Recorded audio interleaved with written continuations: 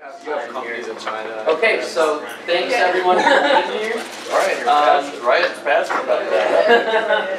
If everybody didn't get food, please help yourself. If you didn't sign in, we have a sign-in sheet. Make sure that you're signing in so that we know you're here. Did you get a t-shirt? Grab your t-shirt before you leave tonight. Those are really cool and they're totally free, so take one.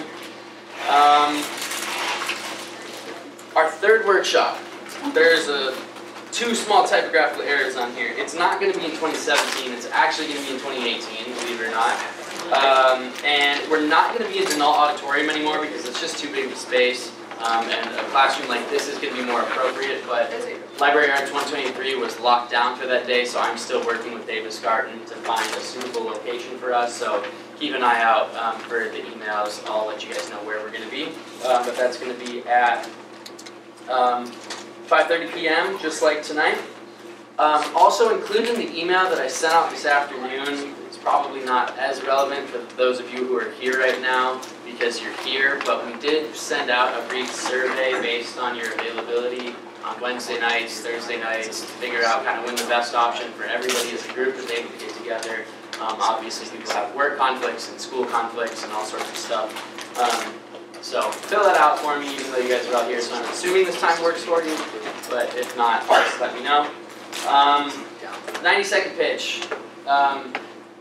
That's kind of, you know, sometimes that falls through the cracks a little bit because everybody focuses on their main presentation, deck, and plan. But don't forget to be preparing for that. It's 90 seconds, and that is an optional competition. I suppose if you don't want to do it, you don't have to, but it's an easy way to make some free money, so you might as well do it. And that's only one person from your team gets to talk during that. Homework for the next workshop. The next workshop is the presentation workshop. So have a rough draft of your business plan and presentation ready to go, ready to talk about.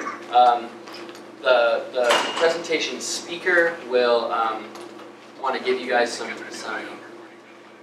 suggestions and probably listen to what you have to say based on what you'll be talking about. So make sure you have some of that ready to go because we are only like 5 weeks away from the competition now, so it's going to start coming quick and it's a lot of work. So then on March 31st, which is just 3 days after that workshop, is going to be the due date for your written portion. That's due 1 week before the competition, so March 31st is the day. It's a Saturday. Remember that your written portion doesn't have to be a full business plan this year. We're just requiring the executive summary, the marketing research and plan, and then the summary financials. All of that is detailed for you a little bit more in depth in the rules on the shared drive that you all have access to. So make sure you're going through that and reading that as well. Competition schedule, it's a Saturday, so hopefully you guys don't have too many time conflicts, but we are going to have a sign up at the next workshop when you can say, you know, I want to go first or I want to go last, and you'll be able to give your preferences. So make sure that you guys are here to sign up for that. Otherwise, I'm going to assign you, and more than likely, you're probably not going to like where you end up. And then lastly, mentors. Talked to some of you tonight about mentors. For those who I haven't talked to, come talk to me afterwards. We're still working on finding you guys the best mentor for your team. And without further ado, I'd like to introduce Jeff Greenberg. He is going to be our speaker tonight. I'm not going to botch his resume for you, so I'll let him introduce himself a little bit more in depth and tell you why he's so qualified to be here as a speaker tonight. So let's give Jeff the next one. Why I'm qualified to be here tonight? Because nobody else offers. I am a serial high-tech entrepreneur. I built a couple of companies. The last one, a company called Hyperwall, that does video wall systems that are used in command and control centers. Think about a movie like The Taking of Pelham 1, 2, 3. Remember the room Denzel Washington worked in with that giant video wall that showed all the subways? My company actually makes those systems that are actually used in Los Angeles by LA Metro to track the movements of all the buses and trains throughout LA. We're also used in the Moscow subway system, and we're used in Jakarta for a smart city project and in about 60 countries around the world, we have customers using our system. Hey, it's time for the Concordia Business Finance Overview. Look at that. All right. I started that company with 2 partners and $150 and grew it into a global multi-billion-dollar business. I ran it as CEO for 8.5 years. 2 years ago, somebody I brought in as an assistant took over day-to-day operations so I could move on and do my next thing. So I am a real serial entrepreneur, mostly in high tech, exclusively in high tech. I am also a professor of entrepreneurship at Saddlebach College, where I teach a class called Financing the Entrepreneurial Business, teaching my students how to go get the money they need to get their businesses going. And I am a coach for many startups, helping them get going. That's my credentials. Education, I have a bachelor's in computer science from Rutgers. Who can tell me something about Rutgers? It's in New Jersey. I don't like the river. You don't? The river's awesome! Maybe now. Not when I was there. Were you there?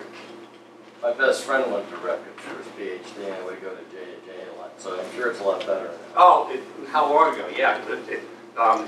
New Brunswick has gone through huge urban revitalization. It's beautiful. I would imagine. It was a while ago. Yeah. I remember the river. Yeah. So Rutgers is the State University of New Jersey, just like the UC system here, and just like the UC system, it has multiple campuses throughout the state. So BS in computer science from there, MS in computer science from UC Irvine, just over the hill, and an MBA from Pepperdine. So today we're going to talk about building a financial model for your business. In fact, one of the homework assignments, the last thing you read off the list was to do a financial summary. And the financial summary has to come from something, and it shouldn't just be making up some numbers. So we're going to talk about how to build a projection for what your company is going to do. And we're going to start by talking about, we're going to make up a fictitious company. Most people, when they want to do a financial projection, just jump right into a spreadsheet. Is that what everybody's going to do? That's the wrong thing to do. What you really have to do is understand qualitatively what your business is. So we're going to go through that exercise first. Let me also ask, what are people's hard stop times? Because we're starting at 6. If we go to 8, is that a problem? My hard stop time is 8. 8. Yeah, I give you 2 Anybody have a hours. hard stop earlier than 8? My class is 6:30. 6:30. All right, for those of you who don't have class, does anybody else have a hard stop time? All right, so we'll be here till 8's good. 11 or 12. No. I'll keep it to 2 hours. So, does anybody actually have a business? Idea? A business, actually have a business. Okay, then does anybody have a business idea that they want us to model today? Yes. Yes. I'm not going to ask, this is not 3rd grade, you don't have to raise your hand, just yell at me, it's okay.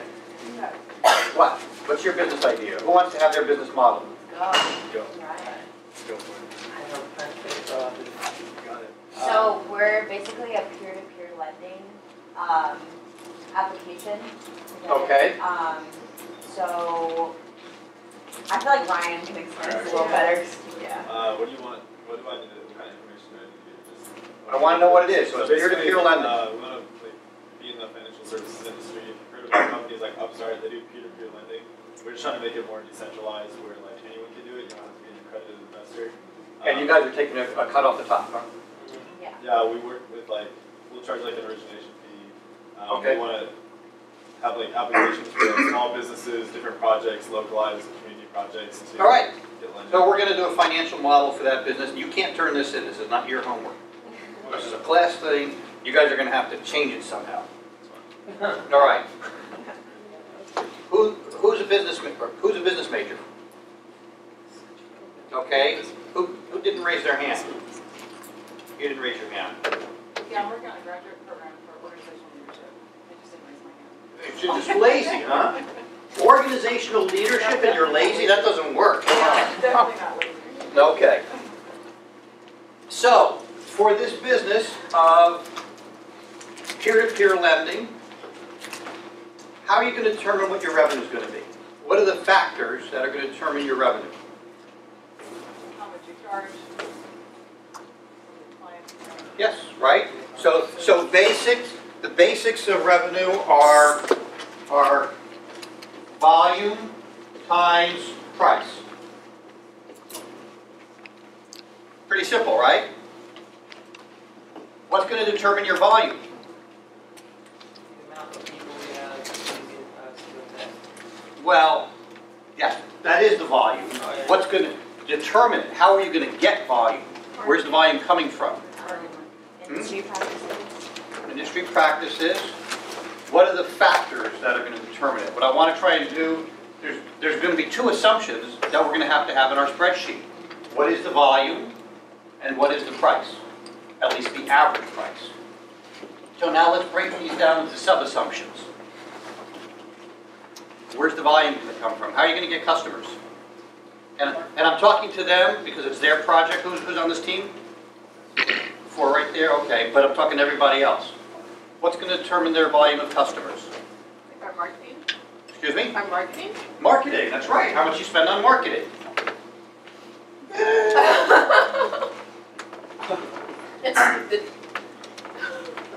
What else is going to determine your volume? Whether your idea is, because the good idea can make the volume of the customer like expanding exponentially. Okay, good idea is a little vague. Can you be more specific? Like how attracting your stuff is your product is a blue sea or not? Like, I'm sorry, contracting? now, is your product a blue sea or not? Like a new market. Anything the quality of the product. Okay. All right. So quality is really something that will cost you volume. It won't increase your volume, but it can reduce volume. So yes, that is a determinant. Yes. Manufacturing or distribution?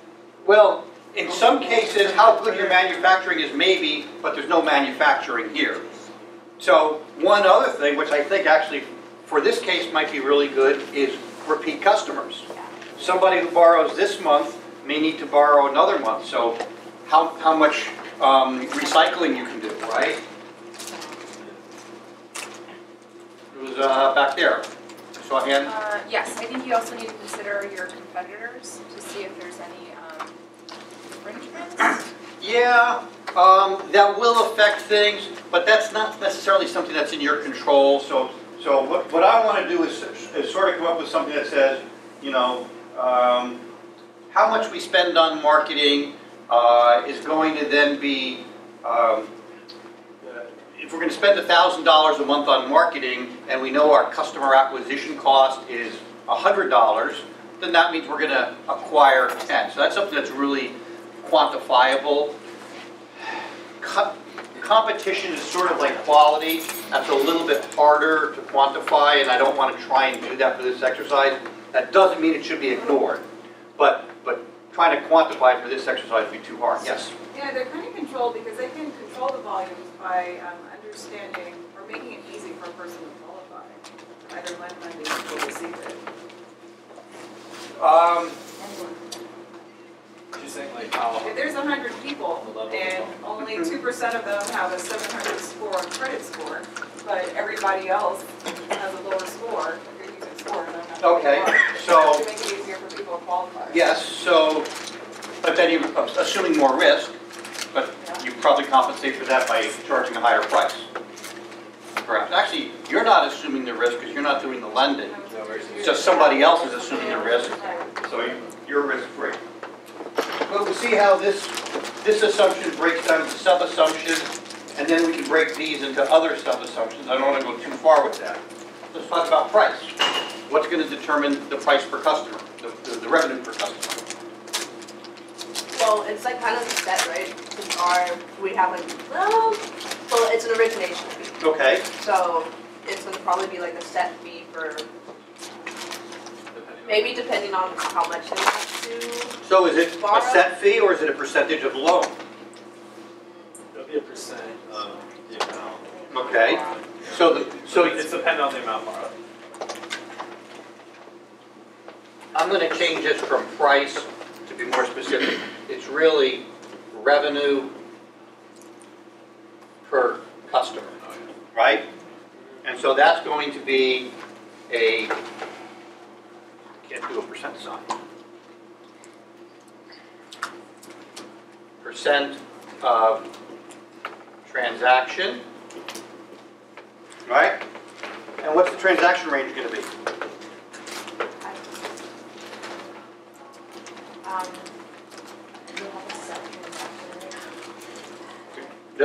The transaction amount.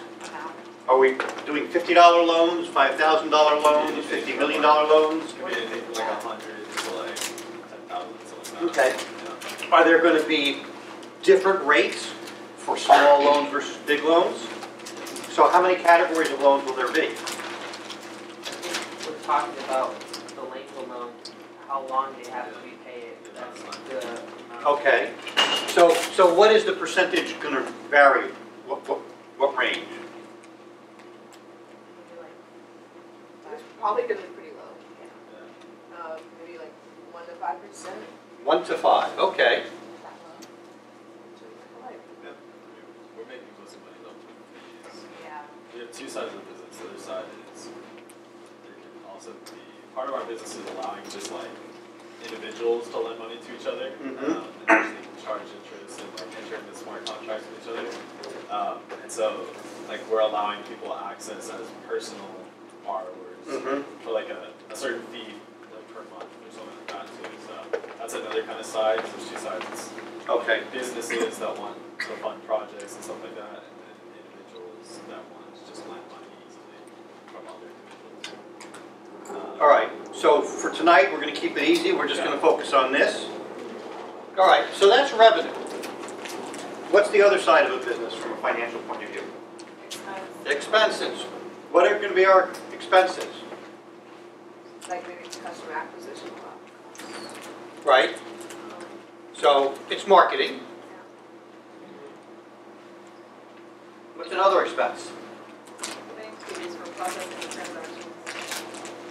Okay. Well, so we're taking the bank out entirely. Okay. So we don't even, yeah. Big. What's the biggest expense in any company? Thank you. Yes. HR. Organizational. Come on. Yes, HR expenses. Seems pretty small from my perspective. It's something, but it just seems small if you guys are building it out. Oh, we still have like there's like a whole application process for like Okay. getting approved. So it's like we have like account managers. So you've got software development costs, Development, right? technology costs. And you have regulatory approval, right? Because you're FinTech, right? You guys get to use a fancy acronym, all right? Regulatory approval. How about lease? Where are you going to run this business out of? Probably office. Yeah. Probably like office. Like, okay, so you're going to need a lease for your office space, some utilities. Utilities, okay. Where's this app going to run?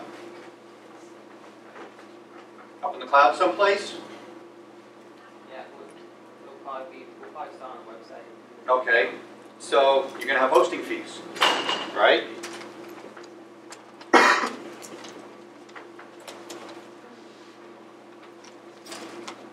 Any other expenses? There's lots of them. Like maintenance fees. Maybe, not really. That's probably below the noise level. We want to make sure our customers feel safe, so we want to be able to be paid in case of loan defaults. Really? Wow, you're assuming some risk, huh? Yeah, What did you just say? Repeat it, I didn't hear it. Oh, in case a loan defaults, we want to be able to either be paid without origination fees or some kind of fees. So like insurance, is that what you're saying? So you're saying you want to be the insurer. Not You want to be the underwriter There's for the loan. the way that we have it set up is where like we're not like one project won't be solely funded by one person, it'll be funded by a pool of person, and they'll all have like a small stake in that investment, and those will be spread out amongst. Okay.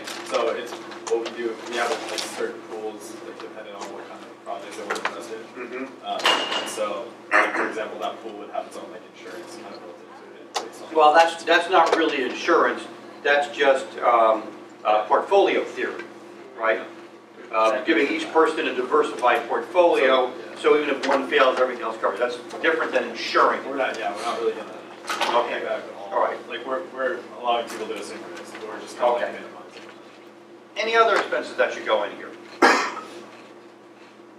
This is modeling, is thinking about what are the assumptions that are going to affect your revenue, what are the assumptions that are going to affect your expenses, and then make some guesses about what they are. What is your volume going to be? What is your revenue per customer going to be? Make some guesses, and then you go out and you test it. You do some customer discovery calls. That's something you guys have talked about, right? To see, is there really a way you can get that many customers? How effective might your marketing be? How much quality will affect this? How much repeat business might you get? You'll make assumptions about that, plug it into a spreadsheet, and see what comes out. And you'll make assumptions about this. And if these are the assumptions, then really you can think of them as variables. What happens if we change this variable and this variable? How does it affect the financial outcome of the business? Do a nice spreadsheet with this, you can actually realize what will work and what won't. Yes, 2 days ago I did a similar presentation like this over at UCI, and they wanted to do a business of selling custom T-shirts at the swap. And it turned out the business had a fatal flaw. It was going to grow to a certain size and it would never be able to get bigger. And the reason was it actually had no repeat business. And if you don't have repeat business, it's very difficult to grow the business because every week you're spending the same amount of money to get the same amount of new customers. If you can't get a repeat factor in there, the return on investment for marketing is always going to be finite. Hi, email. Anybody use Cox for their email? Very unreliable.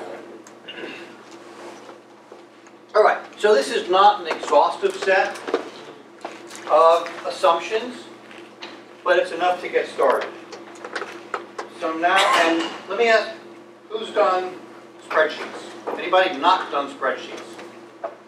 Okay, so we're going to go really fast for you, which is why I asked them to videotape it.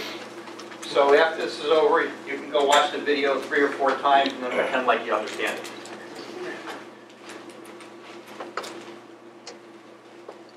So here is a spreadsheet. And what I'm going to do is put across the top some dates. So we're just going to do a business for this year, January of 2018, and I know January's past already, let's not worry about that. February of 2018, and then I'm just going to drag that along for the entire year.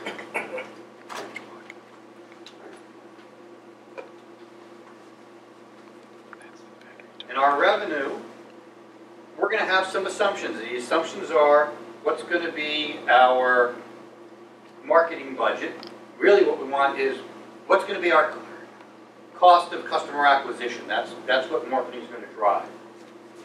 So somebody give me a number. 1,000. 1,000? $1,000 to acquire a customer. Oh, for one? Let's just say $200. $200. Okay, now keep in mind that the cost of customer acquisition is higher than the revenue per customer. It's a failing business right out of the gate. How much revenue do you guys expect to get per customer? You said 1 to 5%. What do you expect the range of loans to be? Probably average. They said between 110,000. Okay, Yeah. between 100 and 10,000. So Oh. at a $10,000 loan, 5% of that is $500. So at the very high end, the revenue per customer is going to be $500, and if we have a customer acquisition cost of $200, we're already in trouble. So let's say customer acquisition is $50. Okay? And by the way, that's the reason we do this, to test some assumptions, see see what works, see what doesn't, see what we need to verify with the market, or see that some numbers don't even need to be verified from the market, they're not plausible. And what I like to do is, this is an assumption, I'm going to put it in a cell that's colored, and I'm going to right-click on it, and down here where it says Insert Comment, I'm going to put a comment that says average customer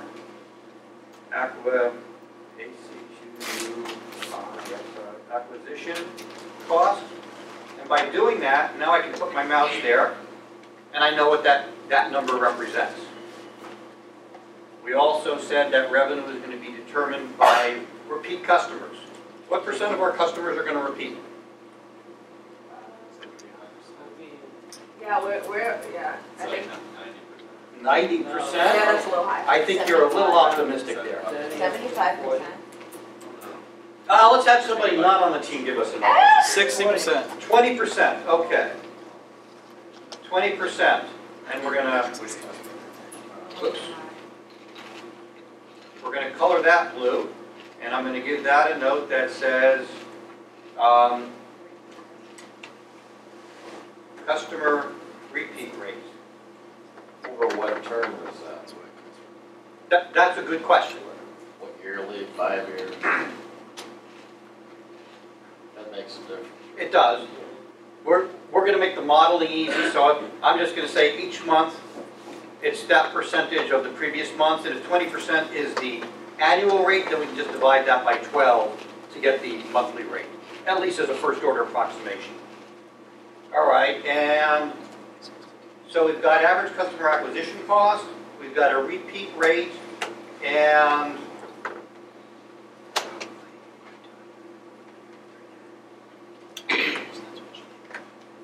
you know what, let's do it different. I'm going to put just volume on here. So let's do that. And then down here, I'm going to put a marketing expense line. And for now, I'm just going to put in some dummy numbers. Say we're going to spend $1,000 a month.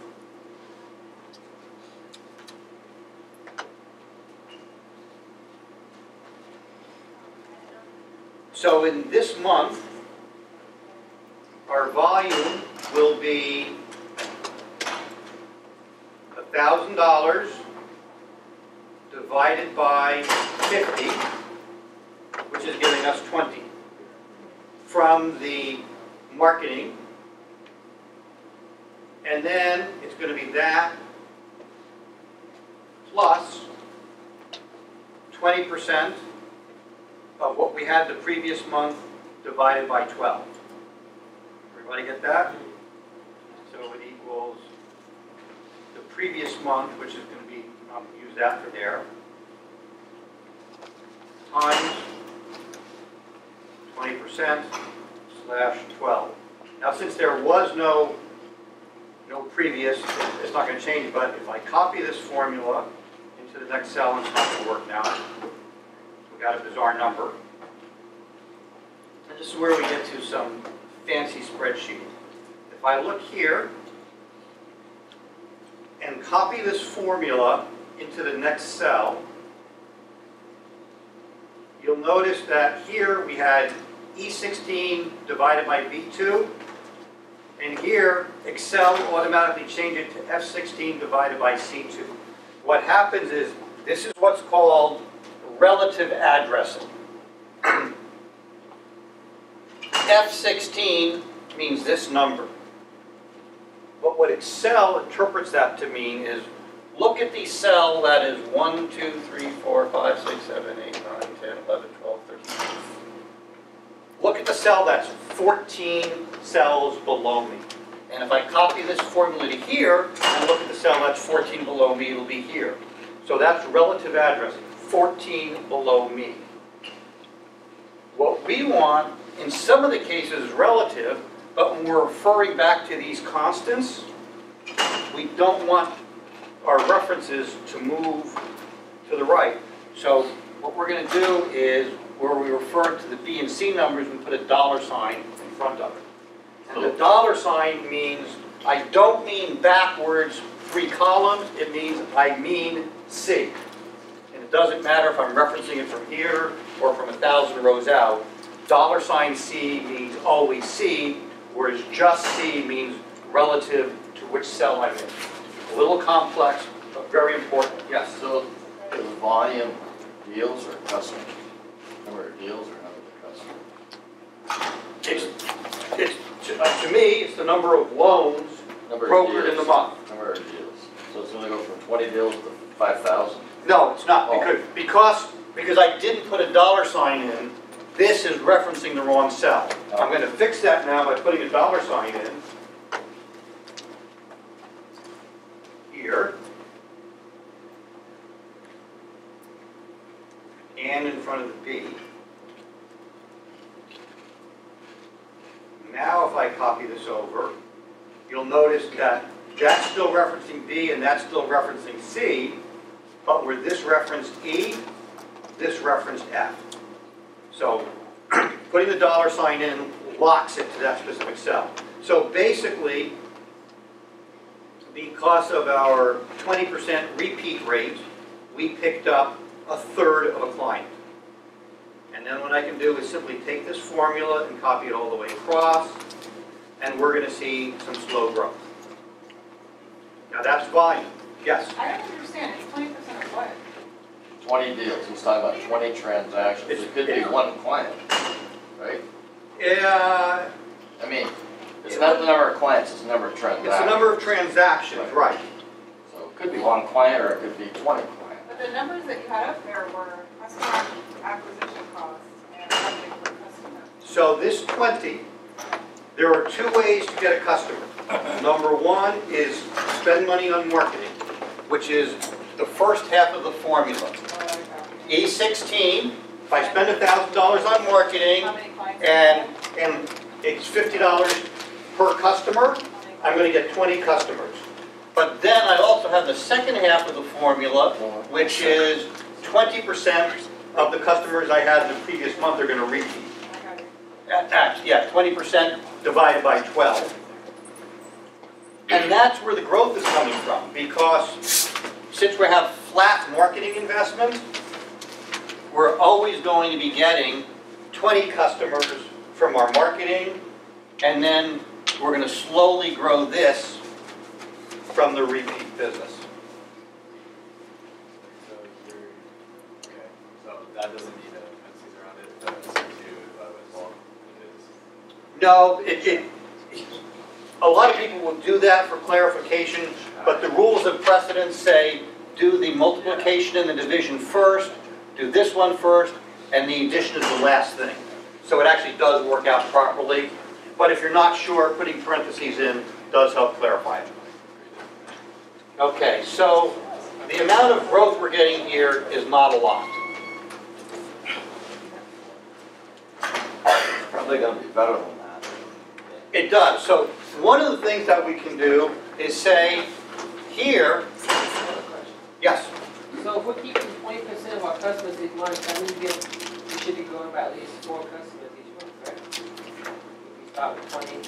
20%, it's 20% divided by 12 because it's 20% is the annual repeat rate, but we're doing it monthly. Okay. So it's 1/12 of 20% because you pointed out that this would be an annual, not monthly. So 1/12 of 20% is 1.6 or something like that %.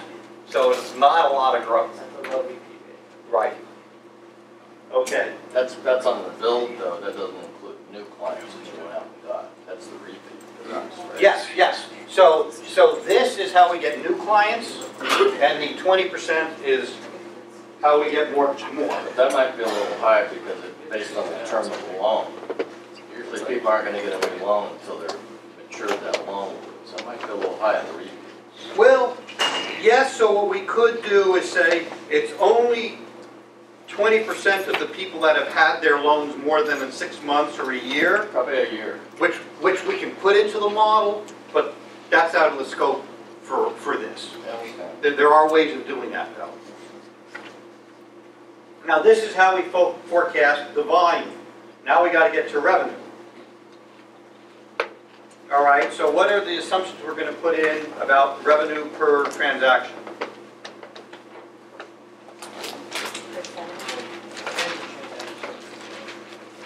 How much we gain off each transaction. Yep. And that's 31.5%. Okay. And by the way, we could actually have multiple products. So we could have the low loan, which is 5% fee, and the high loan where there's only a 2.5% fee because they're loaning more. I don't want to do that now because that'll complicate things. But, so let's just say it's going to be 2.5%.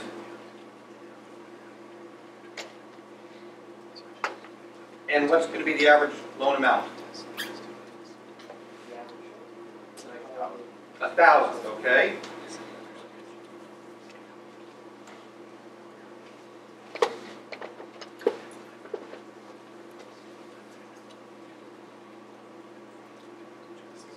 So our revenue is going to be the number of loans we make times an average of 1,000 times how much of a commission we make. And the B and the C, again, need dollar signs. So we're going to make $500 the first month. Not a lot of money. And I'm going to stop growing pretty fast.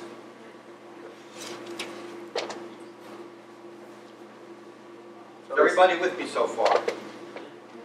If you're not with me so far, you got to say something because you're going to get further and further behind as we go on.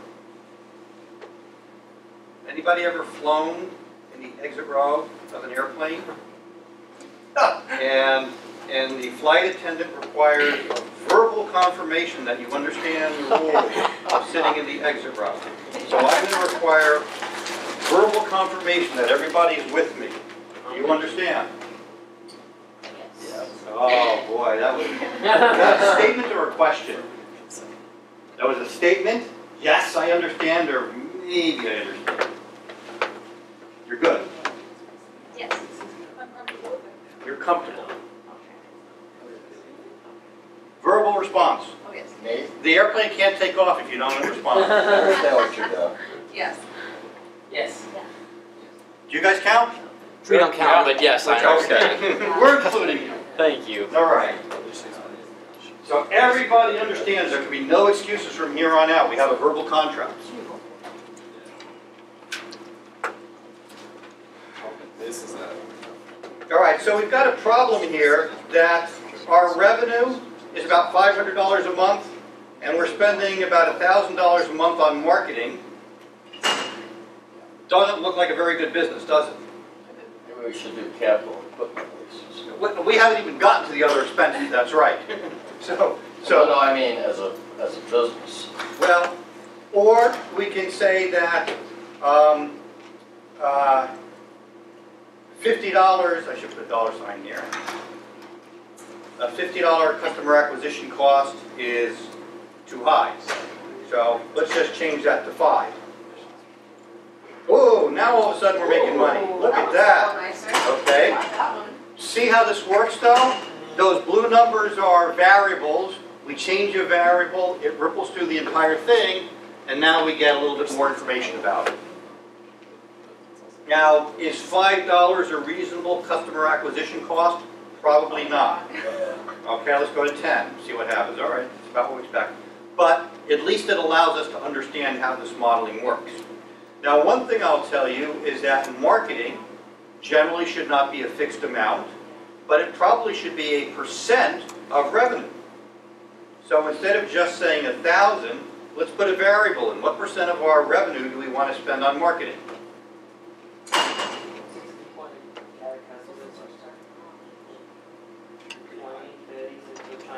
20%?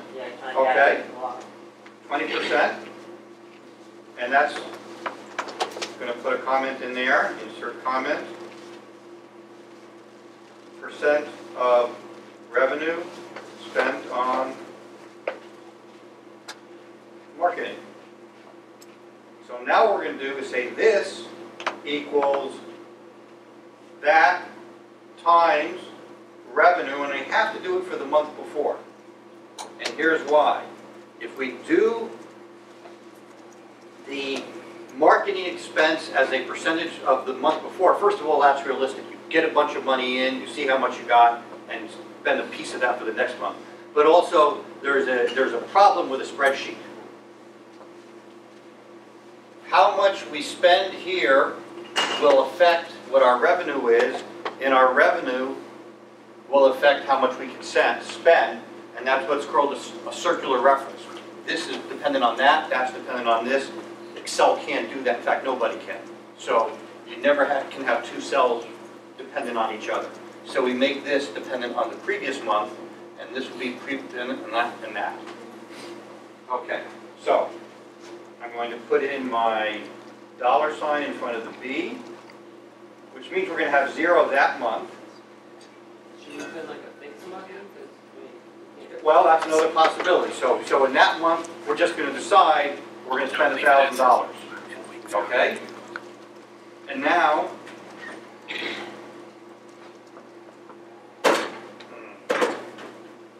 B16 times E3, so we're in a death spiral here because why? B16 times E3, B16 times F3. Yeah, it's not enough. The 20% is simply not enough investment in marketing to get us there. So let's go back. If we go to $5 customer acquisition costs. All right. So at $5 customer acquisition cost, it is slowly growing. So now we're starting to learn some really interesting things about this business model. But now we are starting to see a slow increase in the amount we can spend on marketing, which is resulting on a slow increase on our revenue month over month. You also have other options, though, right? You could say your average revenue is out of a $3,000 loan. We can say lots of things. But to my point, you yeah. learn things, like you might find out that, okay, the tiny $100 loans aren't going to work for you. You've got to go after a minimum of $2,000. Right? Exactly. So this is how we test it to see, are these assumptions valid? So initially we had an assumption that revenue has to exceed expenses, and it didn't. So we had to make changes. Then we have to look at other things like this, and ultimately this will tell us if this business even has a chance of being profitable. And I have had people who did a spreadsheet and realized there was no way they were ever going to actually make money. And that's a really important thing to know when you're planning on launching a business. Well, I think the other thing is you're probably going to have 2 to 3 months of expenses before you get any revenues. Yes. You're going to have to do marketing, so you got a couple months there with no revenues and negative cash flow. Because you're not going to get sales from month 1. So you got to go backwards a little bit. Yes. So what I sometimes put in here are ramp time. So in a business, for instance, when you're hiring salespeople to do sales, if you hire somebody to do selling, they are not an effective salesperson on day 1. Depending on the industry, it can take up to 6 months for them to become effective. So really, your revenue is based on how many salespeople you had 6 months ago, because those are the people that are fully trained. So you have to always... It's the bill. It's the bill. But again, a percentage in the first 2 years is probably not a good idea. You're not going to have any revenue. You're going to have to spend... You're talking about here. On marketing, you have to spend a lot more than 20% the first 8 That could be. months. So we'll get to that further down when we look at what kind of investment is needed to be able to... I'm talking about the capital raise is necessary to support these initial launch expenses. So we'll get to that. All right, so we have a revenue line. Marketing is one expense. What was the other biggest expense? Labor. Labor. So let's put in some labor. So what's the staff of this company going to be? Tell me a a title and how many people like that we're gonna have? Account managers? Okay. How many account managers are we gonna have and how much do they cost? And here's a clue. Let's make it small, because otherwise this business is never gonna be profitable. It's the same fund. You're gonna have 5 account managers. Wow, you guys are losing money. Are they salespeople? Yeah. So, all right, and we're gonna pay them each $100 a month. Because that's all we're gonna be able to afford. Okay. All right? Well, because you guys are gonna be the salespeople for the first few months. Yeah, honestly, So, yeah. paying yourself We're $100 is fine. We're really not even gonna have these people Let's put for, that down like 2. Let's leave it to 3, and I'm gonna show you why. CXO, we're gonna have a CEO, a CTO. Who's the CEO? Who's the CTO? Which C are you? CMO. CFO. Okay, so we got 4 CXOs. And how much are the CXOs making? 500. Whoa. we're probably not gonna make it anyway. Yeah, we're putting it all back in the business, but Ryan's feeling a little greedy today, so. That's okay. The whole point of doing the spreadsheet is to see what's possible and what's not. And then what else are you gonna need on your staff? We're gonna need software development. Are you gonna do it in-house or you're gonna outsource it? Outsource. If you're outsourcing, you don't need it in-house. Oh, so it doesn't count as an expense. It does count as an expense, but it's I mean, as a it's not an HR expense. That's really like one consultant. How about a bookkeeper? I'll be. Oh, the CFO is the bookkeeper? I mean, initially, I'm probably, Okay, I'm probably gonna be doing it all. all right. We're gonna probably need legal.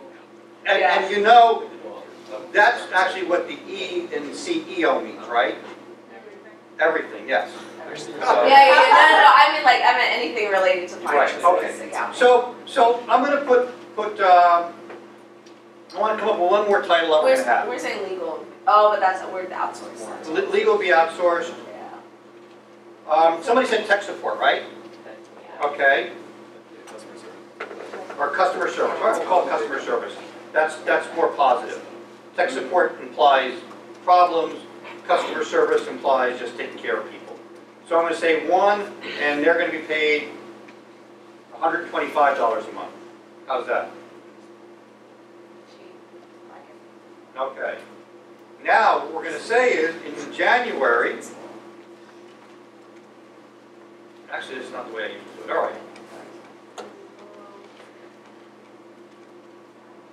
Yeah, all right, I'm gonna do it a different way. I'm gonna say that we're gonna have 4 CXOs every month. And I'm gonna get rid of these variables. And account managers, we're gonna have, what was it, 3? Yeah.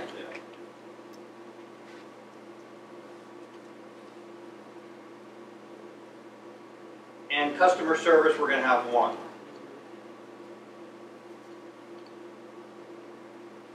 Now here's where we get to have some fun. I'm gonna put in a really cool formula here.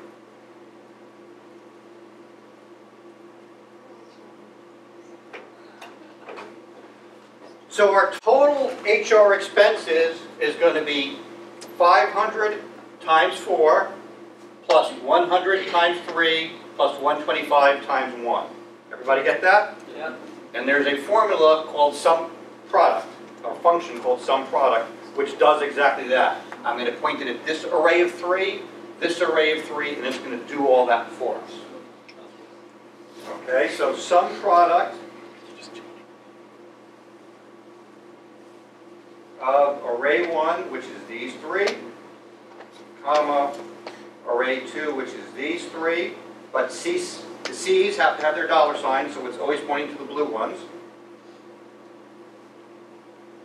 Put in my closing parenthesis. It's costing us $24.25 to hire all those people. and I'm going to copy this all the way across, and it's going to be the same every month. But as you start to have more and more customers, you're going to need more customer service people. So maybe here we're going to change to 2.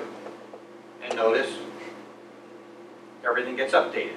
Hopefully the difference Sometimes it'll is, be higher. excuse me?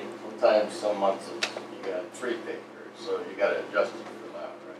Well, but this is how many customer service people we're going to have. It's still adjusted based on the paper. Some months at 3 papers. But we're going for an Oh, estimate at this point. well, Oh, estimate. oh, there's 3 pay periods, but actually, in terms of how you accrue it, you still accrue it by the month, Well, even if it's paid separately. So that's the difference between income statement and cash flow. Well, So again, you have cash flow issues. Right. You don't accrue Yes. for those 3 months. Right. Papers, right? But let's assume this is a company that pays twice a month on the 15th and 30th. Then we don't have to worry about that. Okay. Okay, so here is a nice way to calculate all of our base HR. So this is an HR subtotal. Now what else is going to go into HR costs? Benefits, okay. And what percent are we going to pay for benefits? So Yeah, what's the general? a company with absolutely no benefits has to pay about 15% more than salaries because they have to make contributions for Social Security and unemployment and disability. So this is what's called the burden rate. So as an employer, if you pay somebody $100, that person at a minimum costs you $115. And if you're going to have benefits like health insurance or a 401k or vision insurance or disability, it can go higher. So maybe 25-30% for a company with really good benefits. So are you guys generous for your employees or really stingy? We're young, we're stingy. You're stingy, okay. So your benefits rate is going to be 15%. I'm going to put a blank line in here before we get to that. What's another HR-related expense we're going to have? Payroll Actually, 2. service. Yeah, but that's actually not HR. That would go into professional services. So there's really 2 other kinds of HR service of HR expenses. There's commissions for the salespeople, and there might be bonuses for the entire company, right? So I'm going to put in here 2 blank lines, and that's the HR subtotal. I'm then going to say, what is our bonuses? What percent of revenue are we going to give out as bonuses to our employees? What percent of revenue? Yes. 1%. 1%. I don't know. Okay. You're being an excellent entrepreneur if you're stingy, which is necessary at this point. So 1% of revenue, that equals 5,000 times the 1%. Just type something with a dollar sign.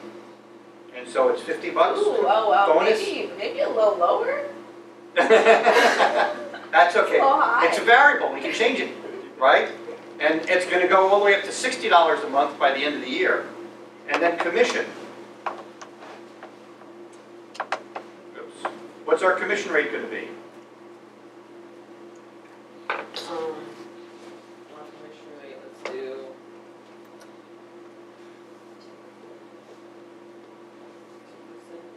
Of the commissions off total revenue, not. Commissions can be off revenue, or commissions can be off gross margin.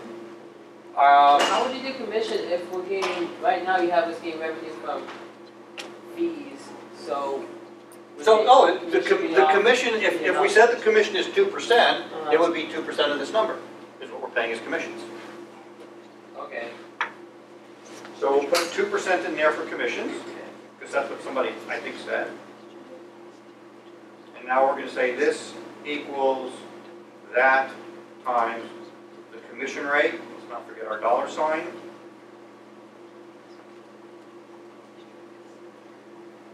Which is 100.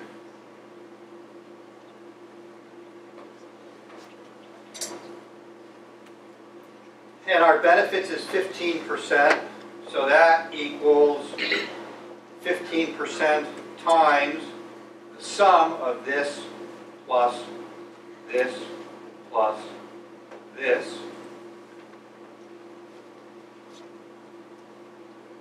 And so our HR total is the HR subtotal plus bonuses plus commissions plus benefits. 2961, and now I'm going to take these two and copy them all across. And, all right, we got a boo-boo. Oh, I forgot to do my dollar sign, see?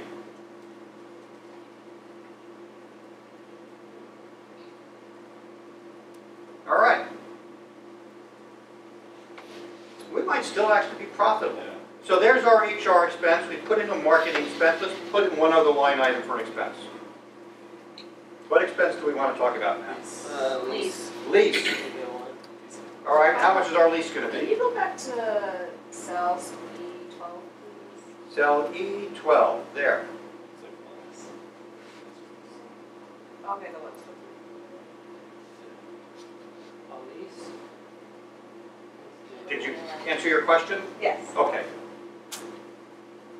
So the lease, how much are we spending on a lease? 12 How about we're doing this in mom and dad's garage and there's no Yeah. lease? So 0. So 0, because you guys can't afford a lease. Let's pick one other thing on there. Okay. Hosting, Hosting. okay? Let's do hosting. So I actually recently read something from, was it Microsoft, that said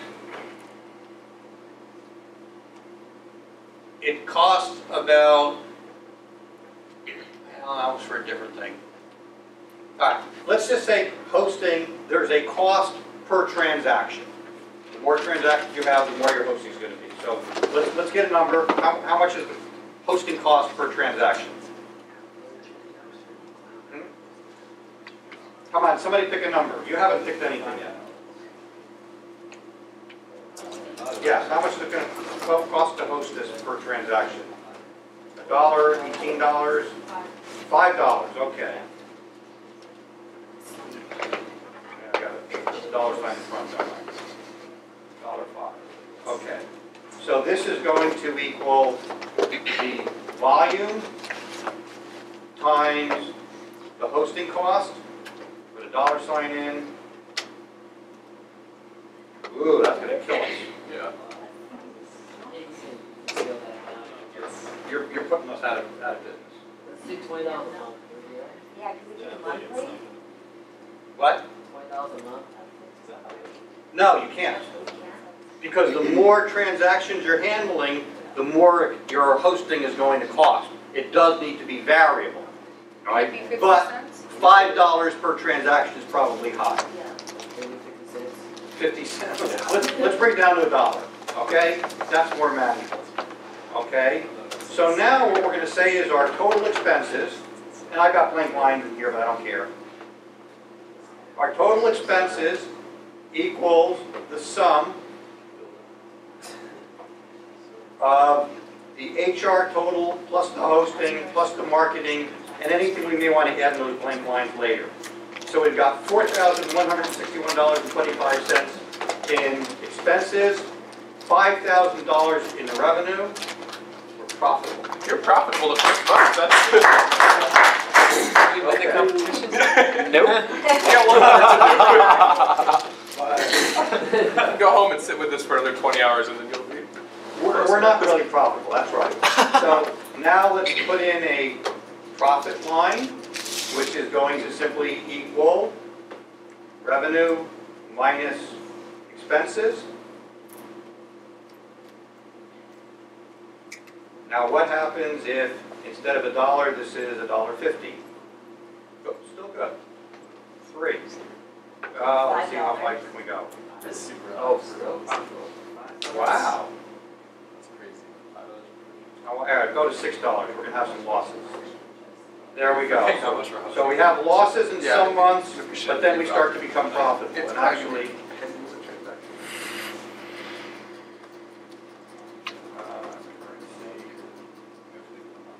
Why did it not go red? I want it to go red.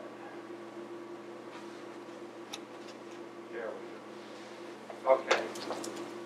So at this point, we have some months where we're losing, some months that we're profitable.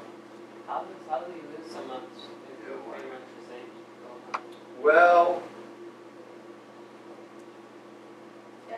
it's getting better and better, and it gets to here, and then here we go back to a loss because we hired the second customer service person, right? If we didn't do that, it would just continue to improve. But if we didn't do that, we wouldn't maintain this, and then we'd start losing customers.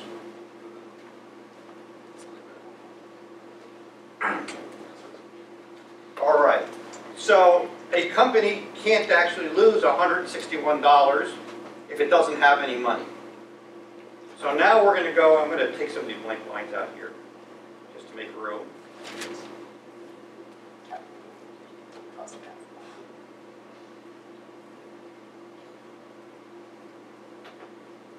So now what we're going to do is sort of a rolling cash flow. So how much cash we have in any given month is how much we had last month, plus or minus how much investment we gave out, plus or minus how much we made or lost. So our cash balance in the first month is going to be what we had the month before. Now let me call this, yeah, let's do it this way. Okay, so I'm going to have an investment line. And then we're going to have a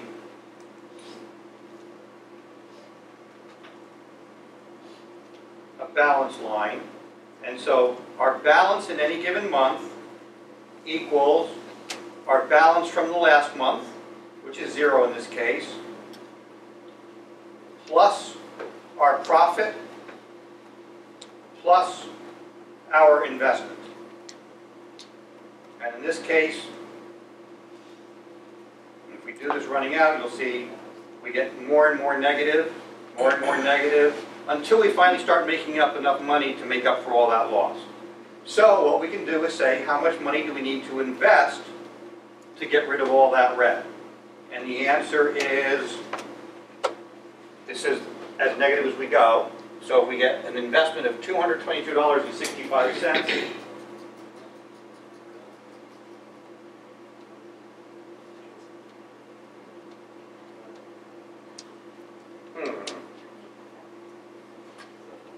Okay, the problem was that's not enough to cover the big losses in the initial months. So we need a bigger investment than that. We need about 300. No, even more than that. 350. Okay. Or what we could do is say we only got 200 here, and then we need another 100 here, and then we need another 50 here. So you can do it in pieces or you can do it all at once. But this allows us to see how much investment we need to cover the losses we're going to incur in the beginning until we can get to what's called cash flow break even or being profitable.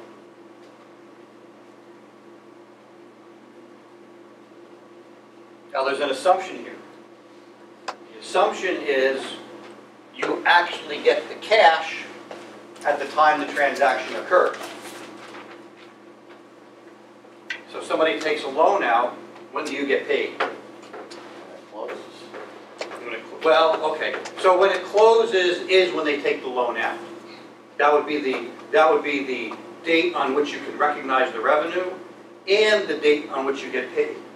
So for example, when you get paid on a credit card, you're essentially getting paid typically 2 or 3 days after the transaction.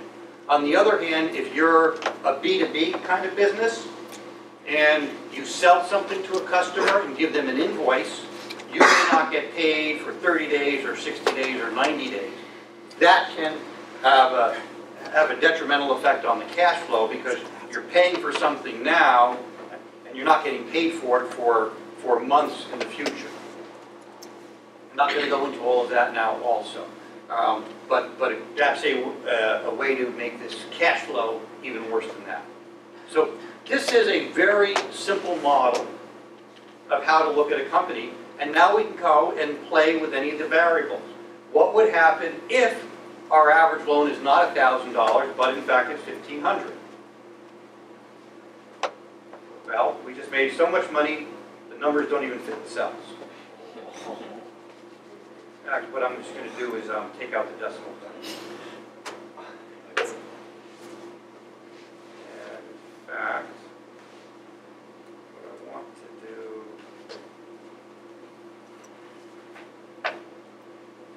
now this is where we have it. Yeah, this is where we have the data.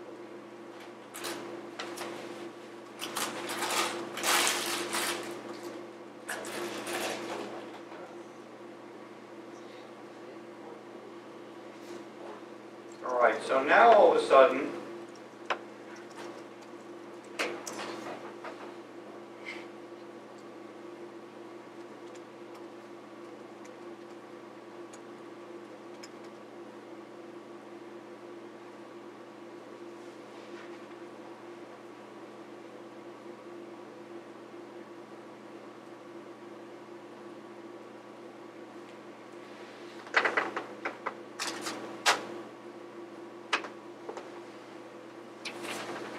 so this tells me we're going to have a balance of $1 million. That doesn't quite look right. There's a mistake in here someplace.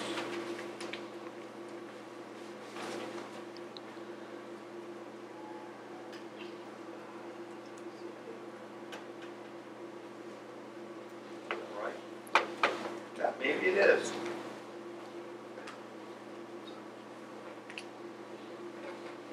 Okay, so if each one is 1,000, then we're going to have, oh, 800. We'll have $809 at the end of the year. And if it's 1,500, you know what? I know what I did wrong. Okay, I read it wrong. Usually, okay, so if it goes up, if the average loan instead of 1,000 is 1,500, it has a huge effect on the profitability of the company. This allows you to test various variables and see what can make a difference. So now, what we've just learned is you got to figure out how to drive the average loan rate higher and higher to drive really nice profitability. Okay, so this is building a simple model. Now what I'm going to do is jump into a more complete model that I've already built, just to show you what the real thing might look like. That's a good question. Why is volume growing at that rate? Because marketing expense is a percent of revenue, and since revenue is growing faster, our marketing investment is growing faster, which means we're acquiring new customers faster. Okay. So we've got 220,000 customers in this model by a year.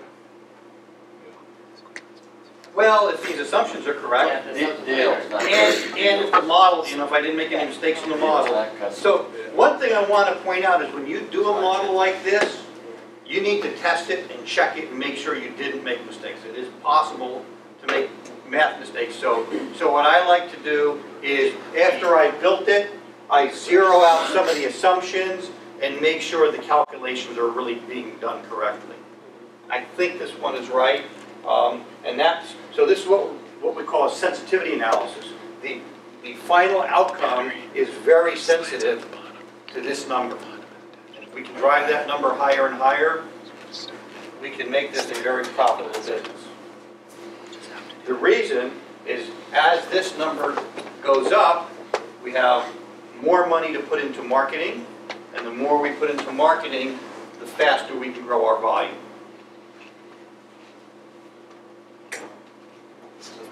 All right, now let's look at a more thorough one that I've done for somebody else. And so this one actually shows different kinds of customers. This is a company that's doing a SaaS piece of software.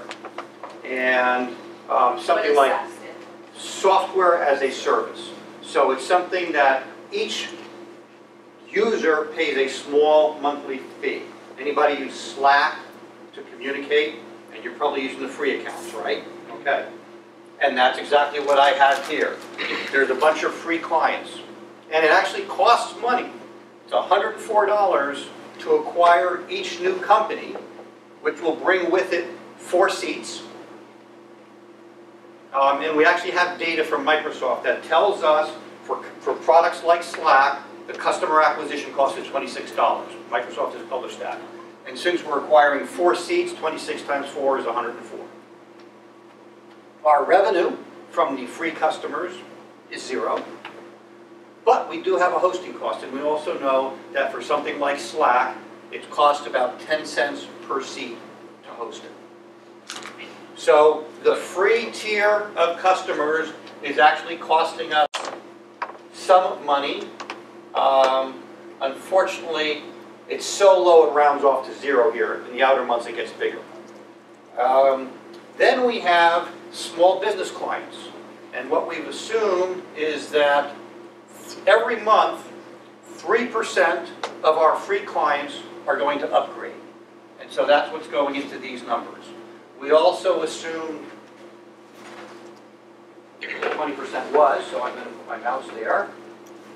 Okay. So 3% of the free accounts upgrade. And then this particular piece of software, and this is actually an actual client I'm working with, they believe their software is very viral. And every enterprise customer will be inviting their vendors, their customers, their partners to participate with them. And they believe that every month, for 20% of their enterprise customers will cause somebody else to be a new customer. So I'm an enterprise account, you're one of my vendors, there's a 20% chance you're going to love the software so much you're going to buy it for your own customer. So this says every month 20% of the number of clients we have here will become small business, new small business clients. And then the final number there is this number, which is the monthly churn rate. That's 2%. It means every month we're going to lose 2% of our customers in that tier. The churn rate up here is 0% because we actually know if somebody has a free account, they never actually shut it down. It just goes on and on forever. Whereas if you have a paying account, you don't want to use it anymore, you're actually going to shut it down, so there's a churn rate. So, different assumptions for how we acquire small business clients from how we acquire free clients. And then down here, we're actually going to have professional salespeople that are trying to do this. So here we're assuming each salesperson will be able to close 2 corporate clients and 1 enterprise client each month. We're also assuming here that the sales reps take 3 months to become effective. So really, every month, we're going to sell 2 corporate clients based on how many salespeople we had 3 months earlier. Because the new salespeople aren't proficient yet. And then we have a 2% churn rate here, a 1% churn rate here, and the reason this is a 1% churn rate is anybody that's making an enterprise investment is going to do a lot more homework, a lot more investigation, and they're going to stick with it longer. So the churn, and this is well documented. I don't know if 2 and 1 are the right numbers, but it is well documented that a big enterprise is, they're going to drop the product less frequently than smaller businesses. So you see how lots and lots of different kinds of assumptions can go into the different tiers. Then we add all that up and we get total number of clients versus total number of paid clients, total seats, total paid seats, total revenue, total cost of goods. Cost of goods is what our hosting costs are. So we subtract the COGS from that and we see what our revenue is. And in terms of our gross margin in terms of percent. And at 10 cents, oh, by the way, notice cost of goods was 10 cents here, 20 cents here, because there's an assumption that an enterprise client is going to want their data protected better. So you're actually going to have 2 or 3 copies of the data stored in different parts of the world. So if there's an earthquake or a fire at one data center, that enterprise client's information is secured properly. So So that's why we have a difference there.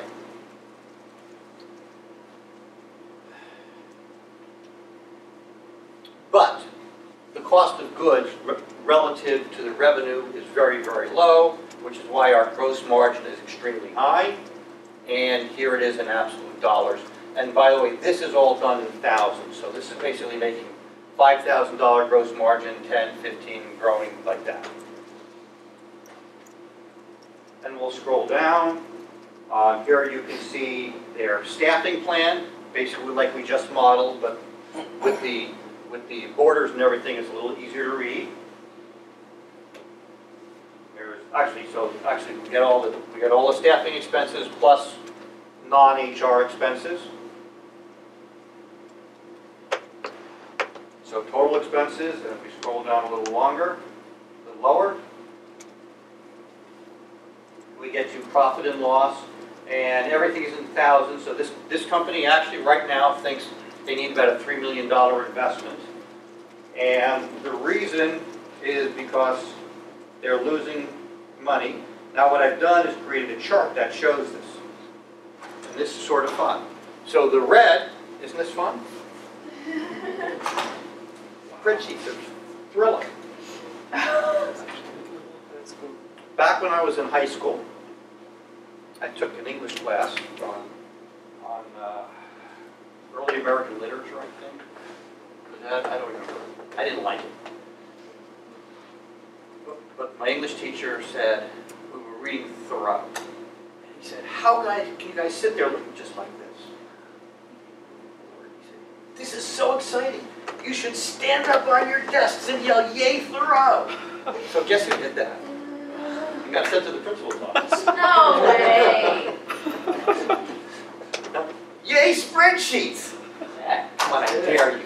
No, not on these chairs, because they got wheels. But you can stand up on the floor and do it. No takers. Oh, you're all so boring.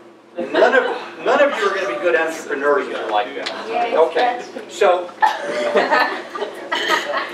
didn't stand out. But the tone really wasn't there. Yay. Come on, Anissa. Okay, the red is our expenses. The green is revenue. And right here, we get to the point where revenue exceeds expenses. That's called cash flow break-even. Very important point in the history of a company. The blue is our cash. Cash starts at zero until that $3 million investment comes in, and the blue line is on this axis, right? So there you see it's 3 million, and since we're losing money until this point, the blue is declining. Then we start making money, we get to the point where we're profitable, and the blue starts increasing, and this is a 5-year plan. By the end of 5 years, this company will be sitting on $9 million cash in exchange for a $3 million investment, assuming, of course, reality and the model are somehow related. Yes? And just to clarify, so let's say you're working B2B. Yes? And you're making a profit, however, with your clients you have a 90-day invoice policy. Yes? So technically, at that point, if you weren't receiving your invoices, they weren't being paid on time. That's right. The blue line could be Absolutely, and let's look at that. It's in the model. So we'll go back to data. And right here, I actually have an assumption that they're getting paid a month and a half, 45 days after invoice.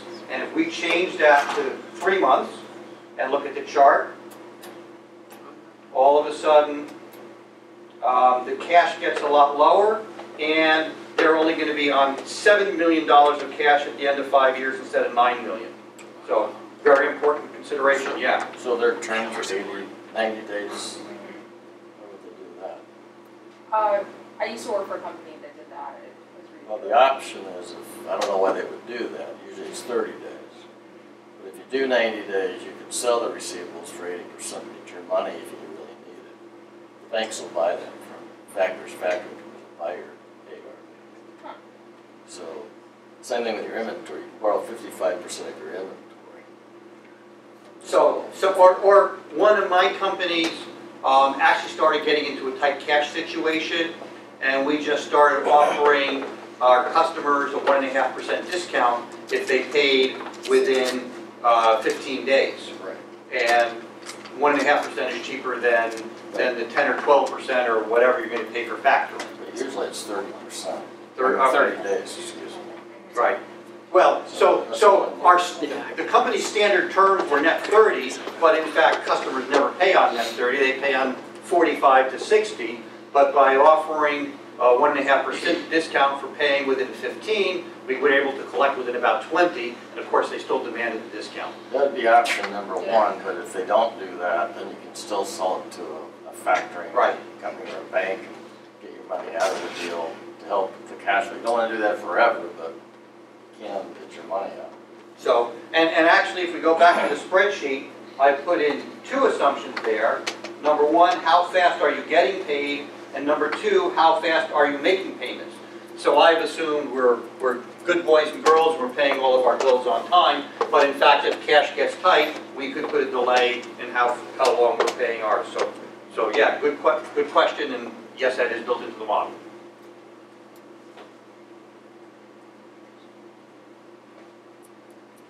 Got through this faster than I expected. Yeah. Okay, must so it be makes good sense. students. Yeah, the bad ones left, huh? Well, sorry, I'm still here then. All right. That's all I got. I'll stick around for questions, or if we want to continue it, that's fine. So, team members. Are we done, sir? Does anyone have questions? Do you want to ask specific questions about your... Daniel, do you have a Go question? for it. Later. Oh. Yeah, I just have an individual question. Okay. Okay. Anybody else? Anyone have questions that might be relevant to everyone? Can we get your like business cards so that we can like contact Yes. you outside? Sure.